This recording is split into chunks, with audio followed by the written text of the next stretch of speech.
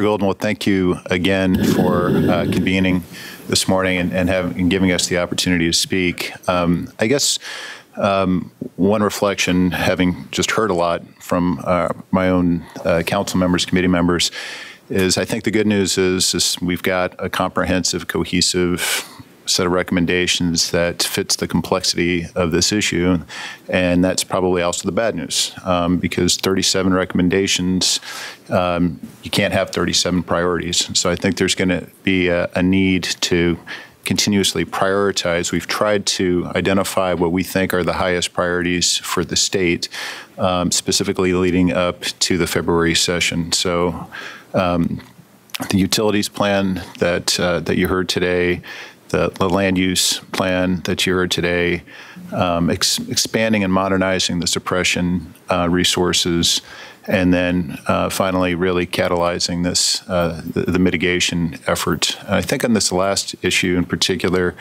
we need to find a long-term sustainable funding model. We've heard that from several sources. And yet, I suppose I fear that if we hold out for the perfect sustainable funding model, we're just going to lose a lot of time.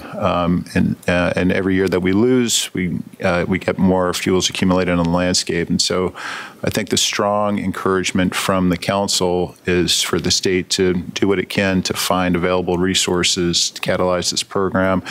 We have had numerous conversations with federal officials that have indicated that would be seen very favorably. There is this sense of partnership within the shared stewardship agreement that if states, quote unquote, put skin in the game and also have very disciplined processes like the QRA, like this Wildfire Council with all this input from over 100 leaders and experts, all of these elements that the states put together, including this committee, that all counts very favorably with the federal government. So I think we've put ourselves in a very good position here, heading into next year to work with the federal government in a new partnership and get new forms of funding, and put people back to work and get going on some overdue work. Thank you very much. I just want to echo